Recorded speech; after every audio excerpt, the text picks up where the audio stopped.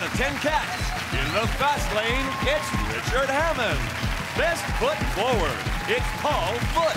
And their team captain, John Locke. And facing them tonight, see you later, calculator, it's Carol Vorderman. He's having a laugh. It's Matt Forde. And their team captain, John Richardson. Now, welcome your host, Jimmy Carr. Hello and welcome to 8 out of 10 Cats, a show about opinion polls, surveys and statistics. Did you know, for example, 43% of men flirt with people behind their partner's backs? I have to confess, I sometimes flirt with people without telling my girlfriend, but it doesn't mean anything. It's just a bit of harmless banter in the steam room of a gay sauna. It's nothing. 11% of single women have already picked out their wedding dress. It's an important decision. It's a lot of money to spend on a dress you're only going to wear never.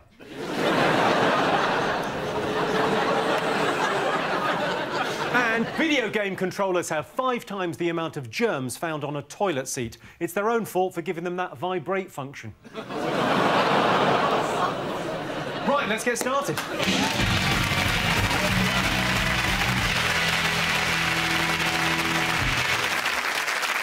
What are you talking about? That's the name of our first round. It's our palace job to guess the British public's top 5 most popular talking points. John's team, what do you think the nation have been talking about this week?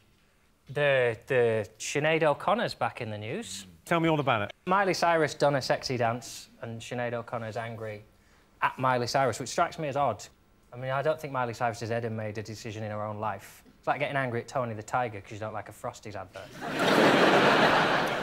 She cried in the video and she said, oh, I was crying for my dead dog. And I wouldn't be surprised if it's because Disney were killing it in front of her at the time. Cry in the video, yeah, that's nice. Cry while I kill your doggy. Well, the controversy has been that Sinead O'Connor has got involved and written an open letter. What do you think? But they wrote open letters back to each other. Didn't Miley Cyrus then respond? She then tweeted her, I believe, yeah. The reason Sinead O'Connor did it, isn't it because she was cross because Miley Cyrus said she was imitating her?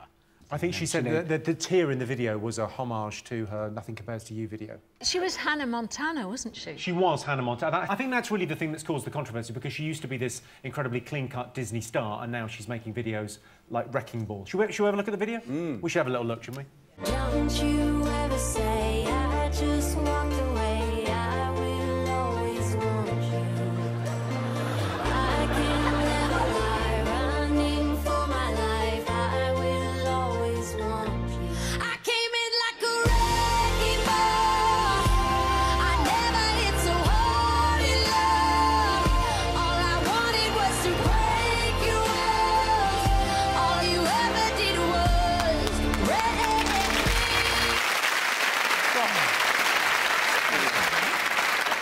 You like it? I absolutely loved it, although I'm disappointed because I'd heard... Well, I misheard. I thought she licked off MC Hammer. Deeply disappointed. See, that's the bit I didn't like, because I'm sort of worried about rust. I suppose when she's licking the hammer, she's not singing. That's something. Got the power. It's also She'd be going... I was hoping it'd be a freezing cold day and her tongue got stuck to it. I mean, I don't know, I might be getting old, but when I saw that video, I thought, I hope that's not a pub they're knocking down.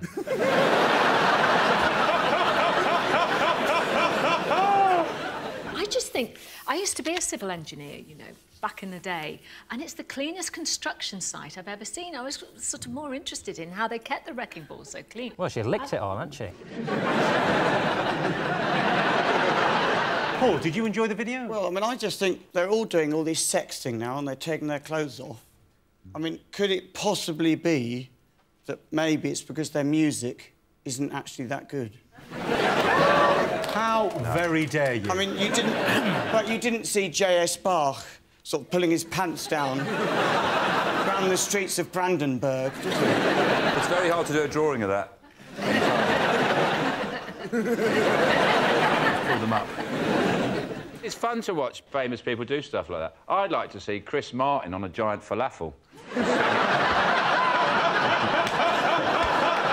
he swings out of the pita bread and you see like a little bit of his flank and his meat and 2 veg. And just as he swings, and then he's just as you think you've seen it, he swings back into the falafel pocket and out again like that. Just going, woo, and a big falafel. That'd be nice. Let's have a look and see if it's up there.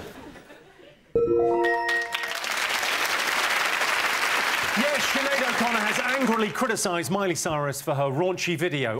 It was shocking seeing Miley Cyrus on stage at the MTV Awards in a skimpy outfit, rubbing herself up against a penis, or Robin Thicke, as he's otherwise known. Sean Steen, what else have the nation been talking about this week? Badgers! Badgers! It's a very upbeat response. Ah, they can't kill all the badgers. Well, they don't know how many there are. Badgers have moved the goalposts. This is actually a quote from a government minister when Environment Secretary Owen Paterson was asked if he'd moved the goalposts, because they're now saying they need to kill more badgers. He said the badgers have moved the goalposts. They do, and that's why they must die. That's the kind of thing they do. Richard, what's your problem with We've got a badgers? massive problem with badgers. We have a lot of badgers anyway, and now we've got all these refugee badgers coming in, running away from all Starting these... to sound like Clarkson, mate. No! He was rude about badgers. No, he was rude about badgers. I like badgers, but I only like the ones that we already had. And then all the protesters were blowing whistles and banging saucepans to scare them away. So now they've all come and lived at our place, and that's kind of chucked our home badgers out. And... How can you tell the difference between the new badgers and the old badgers? Well, they've got different accents. Because... No. I think the cull's a good thing, because they say that there's the equivalent of 1 dead badger for every 10 yards between Tiverton and Exeter. They always say that, don't they? Yeah, people are always saying that. No, but it's actually quite a useful way of finding your way home. Yeah. Instead of just sprinkling rose petals as you walk along, you just follow The usual method, yes. A trail of dead woodland animals. We gave it to them. That's what I feel sorry for. We caught TB in the Industrial Revolution, gave it to the cows. The cows gave it to the badgers. We killed all the cows that had it. We got rid of it. The badgers were just left with TB. Like, there you go, mate. They went, oh, we've got bloody TB now. And now they're trying to give it back, and we're shooting them all. It's like giving someone a cold and then shooting them, going, don't give me that cold, mate. I'm a supporter of the badgers, and I've actually rescued 2 badgers, because they came round to shoot them, and I had a cottage down there, and I took them in, and I pretended they were slippers. And I would have got away with it, but one of them started coughing. Carol, what do you make of the badger cull? Well, I think it's interesting because obviously TB is supposedly spread by the badgers, and with this cull now, they're all running for the hills and obviously spreading it even more. There is no TB. The whole thing is just the Countryside Alliance. It gives them an excuse to shoot something that's slightly black.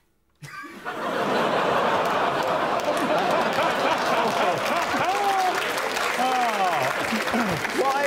There's no TB. Do you think the reason people are so upset about badgers is because they're like our pandas? You know, people are feel very, very fondly towards pandas. Do you think people see them badger as it's like a shit panda? They are a bit like pandas, because I love watching 2 of them shag. What, a panda and a badger? Oh, no. 2 badgers having sex, not anything weird. You like watching a couple of badgers? Because there's 2 pandas up in Scotland they're trying to get to have it off. Yeah. So if people like watching pandas having sex, people might also like to watch badgers do it. The badger might help, because the badger could be like a fluffer for the panda. There you go. And then the panda comes in and takes over. Sure. Panda just goes, out of the way, sunshine. I'll finish this job. Let's have a look and see if the badger cull is up there. Yes, the badger cull's been extended as they say they haven't killed enough animals. The aim of the cull was to stop the spread of bovine TB and to distract Brian May from making any more music. John Steen, what do you think the nation have been talking about this week? Sex box? Oh. Matt, you seem genuinely excited. Sex box, tell me all about it. They have sex in a box. The cameras aren't in the box, so you can't see. And consenting couples go in there, and they have sex, and then they come out, and then there's a panel of experts, and then they just sit there, and they get asked about what happened in there, and they say, yeah, we did it. Hang on. I want to know more about this, because I haven't actually seen this before. It's like a porno version of The Cube. Right. They should do it in the cube, then at least you'll be able to see what they're getting up to. Yeah.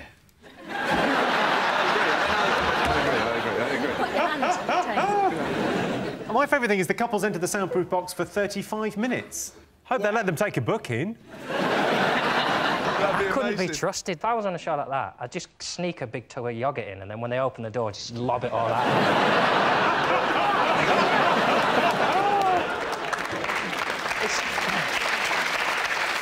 I thought the panellists were disappointing. I'd like someone like Alan Hansen on there, but he didn't. And Len Goodman. Len Goodman and Alan Hansen just going, 7! Alan Hansen going, that was woeful. But isn't it a bit like a student house, where two people go into a room and then everyone sits around and talks about it? John, What did they get up to? John, Matt, you live together in a house. One of you must have you brought a lived in lady a house home. There must have been together. that when you There two must came out have of the been. bedroom. When one of us was having sex and the other one wasn't. Yeah, guess which way around that went?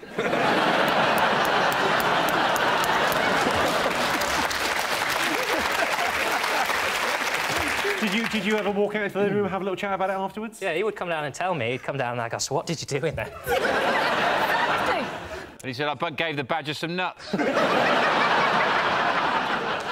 Did you see this, Richard? No, I'm aware of it. I'd be tempted to go in and just try and rock the box until it fell over on its side. Just go crazy in there. But actually, I've just... from side to side. That's a very Top Gear take on It's the... impressive.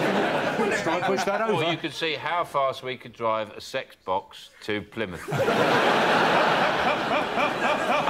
There's a reason people don't talk about sex, because not very nice. You don't... One girl said something like, you know, I sometimes joke about it with my mates, but, you know, I don't really talk about it with my mum. Yeah. Well, of course you don't. You don't get to Sunday dinner and go, I had a cracking shag this week. You can't listen to them talk, though. When you know they've had sex, you cannot... Even if the conversation is mature, you cannot have a conversation with someone knowing they've just had sex.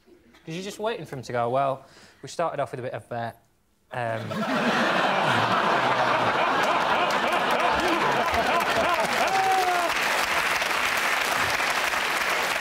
Well, I can tell you it's not one of the most talked about things, but Channel 4's new show, Sex Box, aired this week. If I want to have sex in a small, windowless box devoid of any romance or sexual excitement, I'll book me and my girlfriend into a travel lodge.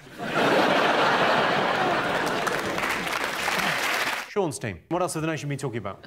Politics. There was a cabinet reshuffle, Cabinet wasn't there? reshuffle. Yes, people are so excited by it. Basically, what they do is, as soon as someone has, like, got to grips with what they're doing a fairly good job, so they move them to a different department where they don't know what they're doing. Yeah. They move them like their environment, and they move them to health. You don't have that in any other thing, do you? You don't have people saying, oh, yeah, you're doing quite a good job working on the tills at Asda. Why didn't you try your hand at being a falconry expert? I think what they should do is, if you're a minister for something, you have to dress appropriately. So if you're the Minister of Fisheries, you wear a sou'wester and carry a lobster pot all the time. Health Minister, nurse's uniform. Yeah, or sports, you got wet hair and a tracksuit on. Dress according to your job. Foreign Minister, it could be quite controversial. Onions. Yeah. Maybe sellotape No, your eyes. no, no, no. That's where I went too far. The onions and the It could be controversial. That's why I'm be. highlighting the pitfalls there. I'm not recommending it as an idea. I'm highlighting how wrong that would be. I understand reshuffling the cabinet because they're running the country. I don't understand reshuffling the shadow cabinet because they're not doing anything anyway. That's like the difference between tidying your lounge and your loft. No, you've got to reach... I think it's amazing. No, this is... You're genuinely excited about it. Politics is phenomenal, and all the little changes, sort of like transfer deadline day, when they're moving around all the players, and out comes Brown, in goes Baker. What does this mean for government policy? Marvellous, isn't it? And he had sex.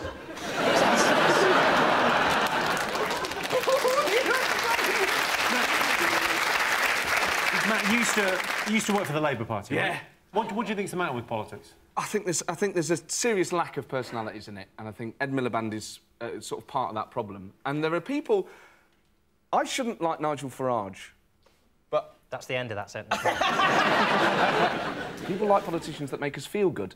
And Farage, even though I disagree with most of what he says, he's got that sort of, like, braying golf club... You know, the sort of guy who'd turn up at a golf course and go, Roger, you bastard!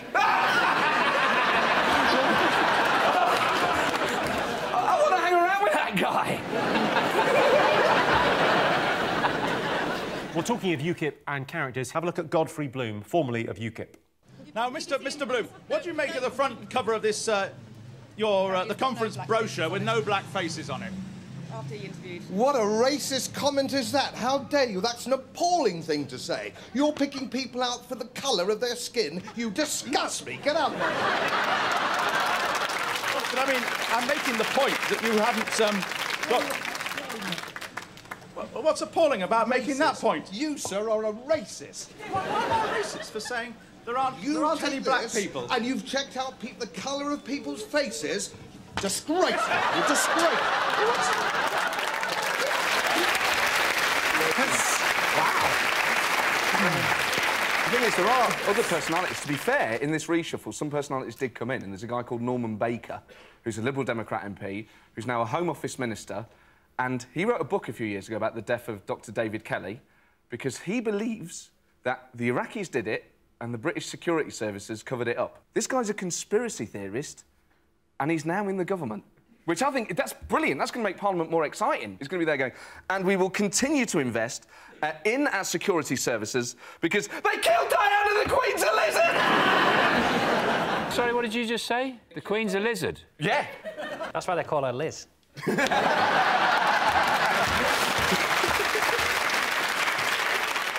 Let's have a look and see if it's up there. Yes, David Cameron has reshuffled his cabinet. David Cameron denies putting more women in the cabinet is mere tokenism. The promotions are Minister for Hoovering, Helen Grant, and Nicky Morgan, the new Minister for Total Sexiness. OK, fingers on buzzers, 2 more things still to get. What do you think, Sean? Energy. Oh, possibility of blackout. Yes, the blackouts, yes. Go on, They tell said me more about there's not enough energy and there will be blackouts this winter. Currently, the UK has enough gas storage for only 21 days. OMG. It's apparently the biggest energy crisis for 6 years. 6 years ago, of course, when we had no power cuts. They were tough times, though, those 6 years. So it's the highest risk of a problem since a time when there were no problems. People are speculating about what will the consequences be of an energy cut, apart from obviously switching Stephen Hawking off, which would be a terrible... I was out with Stephen on Monday, weirdly, at the Pride of Britain. He was at our table, and there was a point after about 2 hours of the awards, because it went on quite a while. It was quite a long award ceremony, where we had to take him and plug him in. He went, I'm running out of power, and we had to go and plug him in. Really? Yeah. I feel really bad now. I wouldn't feel bad. That's fine. It's fine. I told him my Stephen Hawking joke. He rather liked it. Yeah. Well, he hadn't have much fucking choice, did he? Stuck there in a wheelchair, and you're telling him a joke. What can you do? Go, and he's been recharged. He can't get away. He's going to sit there and listen to you. Going, anyway, Stephen Hawking. He's going, standing power. Sorry, Stephen. Back to the blackouts. John, how do you think you would cope in a blackout? Well, interestingly, I've been watching... there's a programme on Channel 5 at the moment called Under the Dome, which is about a city that gets trapped under a dome and they've run out of power, and there's riots and looting and murders, and that would be my concern. If we had a power cut, I wouldn't be able to watch that anymore.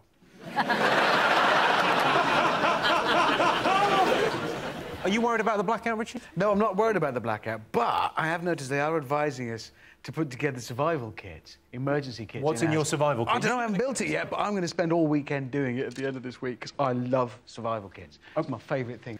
I think I'm the only one old enough to remember all the blackouts and power cuts in the 70s. Also, when they introduced electricity, that must have been a thrill.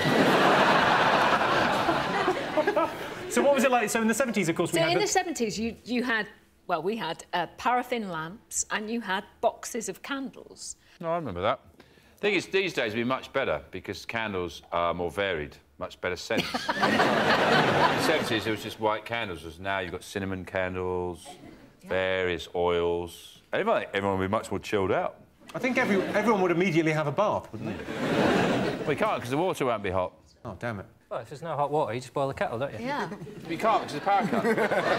We just watch some telly until it comes back on. You can't, because you can't watch the telly. Put a DVD on. OK, so... here's a fun fact. In 2008, a 2-day power cut in Holland led to a 44% increase in the birth rate. Now, that's because you like to keep warm, you see. You go to bed and keep warm. That's because she can't get away. It's dark, isn't it?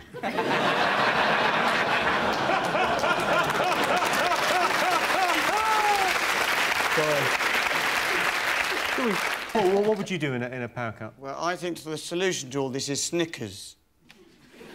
Should we just leave it there, or...? Yeah, should we agree? I think we're all agreed. Snickers. Well, Snickers, it's got high energy, hasn't it? A lot of energy in Snickers. Yeah, a lot of oil. Build a power station and burn Snickers. Immediately, massive amounts of energy. Snickers can give us everything we need. There's no need for power. That's our new Minister for Energy.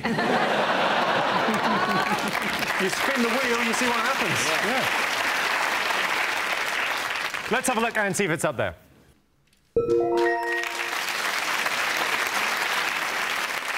OK, fingers up, buzzers. One more thing to get. Is it the news that our kids are less literate and numerate than virtually the rest of Europe? There's only a couple of people below us. That's absolutely right, yes. Britain's youth have scored among the lowest in the international literacy and numeracy tests. Number 1 was Japan. I think what it is actually the invigilators are much stricter these days. And in Japan, they're just like, yeah, it's sort of right, that's fine. It just shows in this country we're very strict. We like to do things properly. What, they actually expect them to give correct answers and things like that? Yeah, whereas in Japan, they're just like, yeah, whatever you want. They're known for that, the Japanese, for being like all casual about stuff. They got about 650 different words for like the Eskimos got 1,000 words for snow. The Japanese have got hundreds of words for. Crazy, easygoing, happy-go-lucky, freewheeling. Drifters, that's what they are, really. We should probably crack on from talking about the Japanese. Well, I think it's good for everyone to have an insight into their culture. So why are the standards slipping? What's going on? It's as though the basics of mental arithmetic haven't been taught properly, and actually they are the building blocks of everything else. Or it could be this. Problem is that, like, sick and ill have become words for good. So kids are going in and their teachers are telling them they're illiterate, and they're thinking that's a good thing. I'm telling you, man, I got illiteracy in it. Told me to my face, blood. Since I started on Countdown, God, back in, when was that, 1873. I'm glad you got there before me.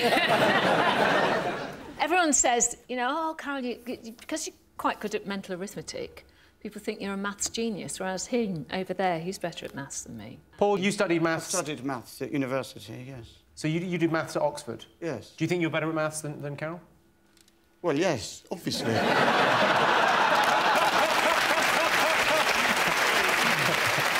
Yeah, let's see if it's up there.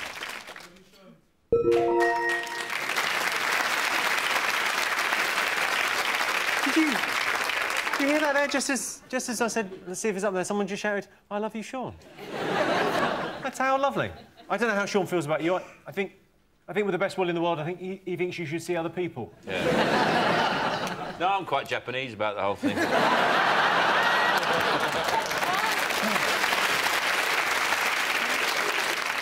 Yes, Britain's youth have scored amongst the lowest in international literacy and numeracy tests. How do you expect Britain's teenagers to learn to read and write? They're too busy bringing up their kids.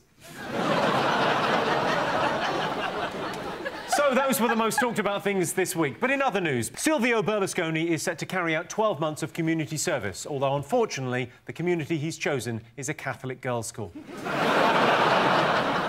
And this week, a Bristol woman of 85 got her first ever tattoo. She had the Grim Reaper on her shoulder, watching as she got a tattoo of a dolphin.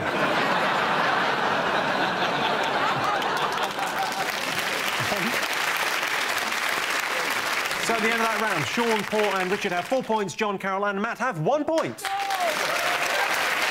Our next round is Pick of the Polls. Sean, Paul, Richard, pick a question. Well, I think we'll have Richard. OK. Here's your question. Most people find driving a stressful experience. True or false? False. It's not stressful. I'm usually drunk anyway. Is that why you crashed that car? Is that were you pissed? That was on purpose. Why did that crash? What happened? Tyre blew. Tyre went bang at 320 mile an hour. And... Why would that happen? Why would a tyre go up? It was bad luck. It wasn't a plot to kill you. hadn't thought of it like that until now. No, it was a tyre blew, but it happens to... Well, I'd just like to say thank you for all the jokes we got out of it. That's why I did it. I've actually never met someone who's a text joke before. What, was I a text joke? Oh, yeah, there's loads of them going around. I suppose that's one of the terrible things, is you sort of missed that. You missed that, Seven years Did ago. anyone send them to you? Well, no, I couldn't see, could I, you pillock? There was some crackers going round. My favourite one was the reason they call you the hamster is after the crash, your nuts were in your cheeks.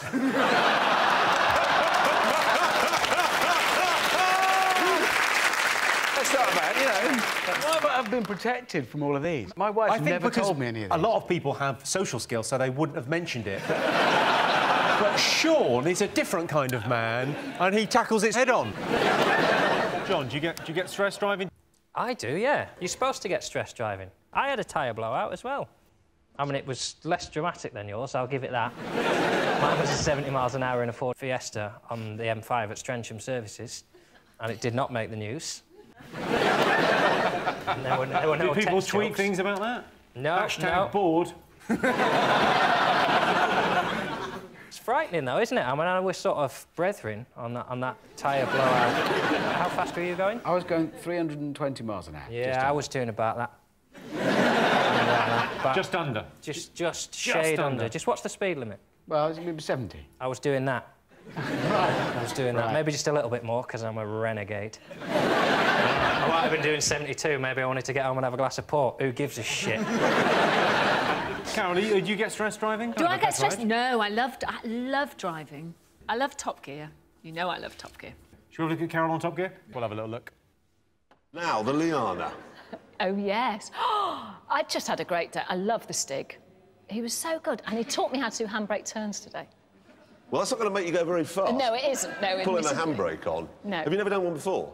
No. So did that explain what happened when you were on one of your practice laps? The last one, I was just pushing it a little too far. Who'd like to see what happened on one of the practice laps? Yeah. Here we go. Right, where are we now? Oh, it's the follow through. Oh, a bit wide. Oh, how is this?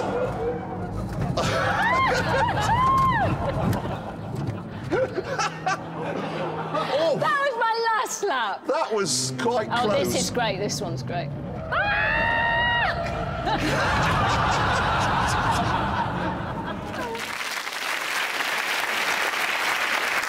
I have to say, I was fastest in the wet by 4 seconds at that time. Fastest in the wet by 4 seconds.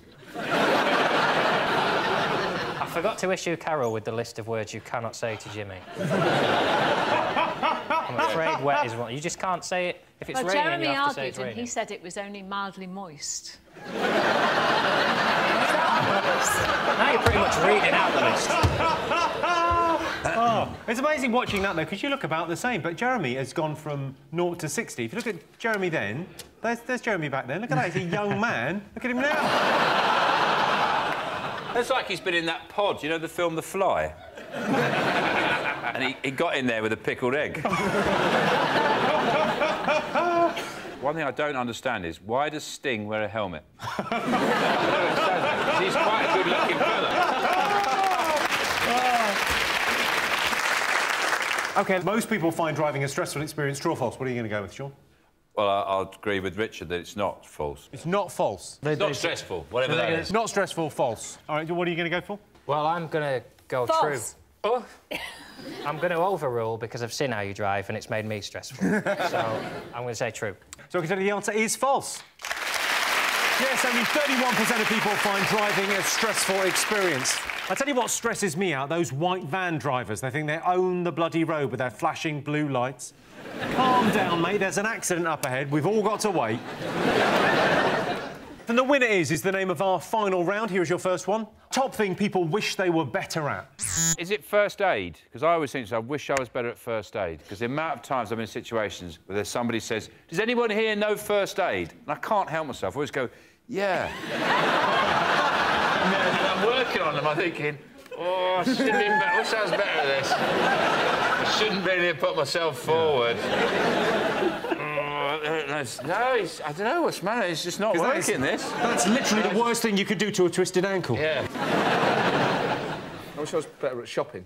You wish you were better at shopping? Yeah, because what happens is I think, all right, on the Monday, I think I'll go to the supermarket, I'll get myself some chicken and some veg and some fruit, and I'll look after myself, and then I get into the supermarket and I go, lasagna sandwiches are on offer.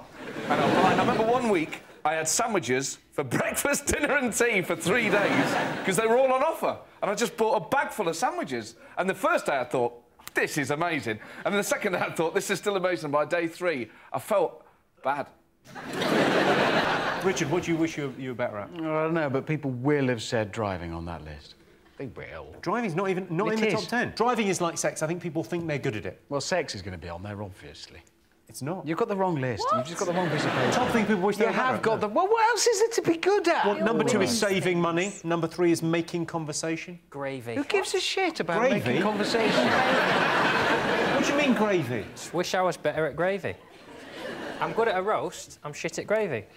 But the gravy's the best bit of a roast. I know, mate! That's why I wish if I was good at gravy and shit at parsnips, nobody would know, would they? Handshakes. I'm shit at handshakes. Or I catch them at the wrong angle. It's a bit weak. I need a What were handshake. you hoping for? Look at him. He's wearing a mustard cardigan. I need a handshake that is non-threatening but says to a plumber, yeah, I could do this myself, mate, but I ain't got the time. And I've got a handshake that says, it's broken!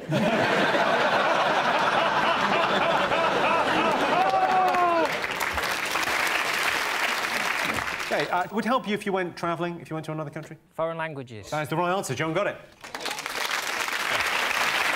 Yes, the top thing people wish they were better at is speaking foreign languages. We had a really great French teacher at my school, but in the end I failed the oral. Apparently I didn't cup les balls properly.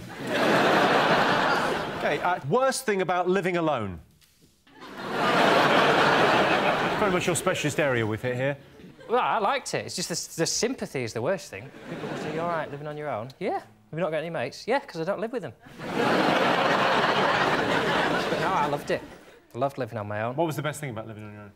Oh, just all of it. Nothing moved. Just, you know, think I'm going to stay up all night. Doesn't matter. No one's going to wake me up. No one's going to come round. Actually, it was tragic. I've just remembered what it was like, and now you ask the question, it's the constant crushing loneliness, the fear it's never going to end and you're going to die on your own.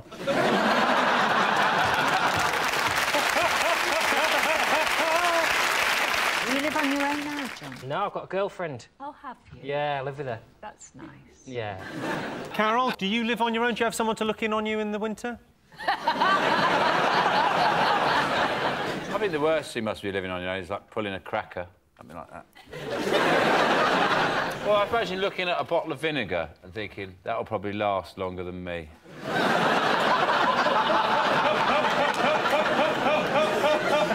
Or if you have a thing of Marmite and you don't even like Marmite. Just a Marmite and you hate it every day you get out and think, I hate Marmite, I'm not going to eat that. If you've got 2 people, you'd say, one person says, oh, I love Marmite. Oh, don't talk to me about your Marmite. You and your Marmite, you can eat that on your own. If you're on your own, it's just you with the Marmite. Yeah. Just saying, oh, God, I've got the Marmite, don't like it. There's no one to argue with. Yeah, yeah. In the end, you acquire a taste for it. Mm. That's why I like Marmite now.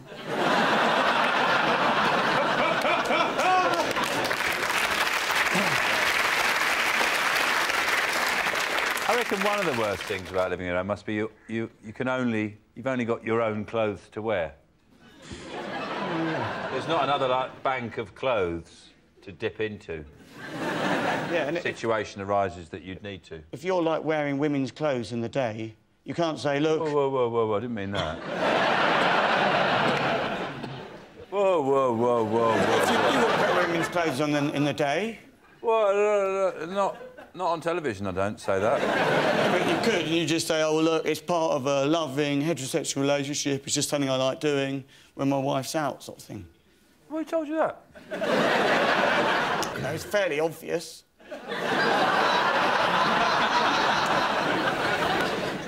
So, worst thing about living on your own? Is it the worst thing about living on your own is nobody to talk to? It's the right answer.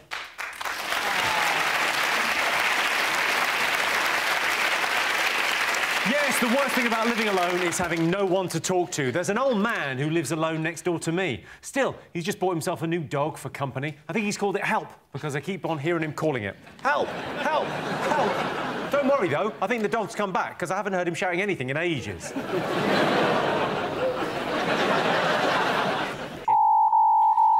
Well, that sound tells me it's the end of the round and the end of the show, which means the final scores are Sean, Paul and Richard are tonight's winners with 6 points.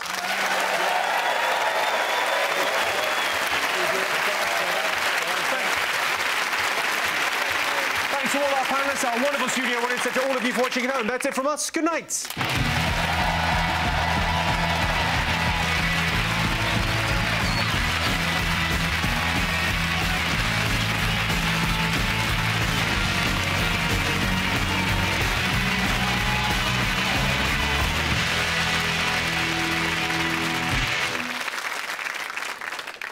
Hi, I'm Jimmy Carr, the guy you just saw in that video. Thanks for watching it, because somehow I get money from that. I don't know how. I don't know. Thanks for watching it, and somehow that benefits me.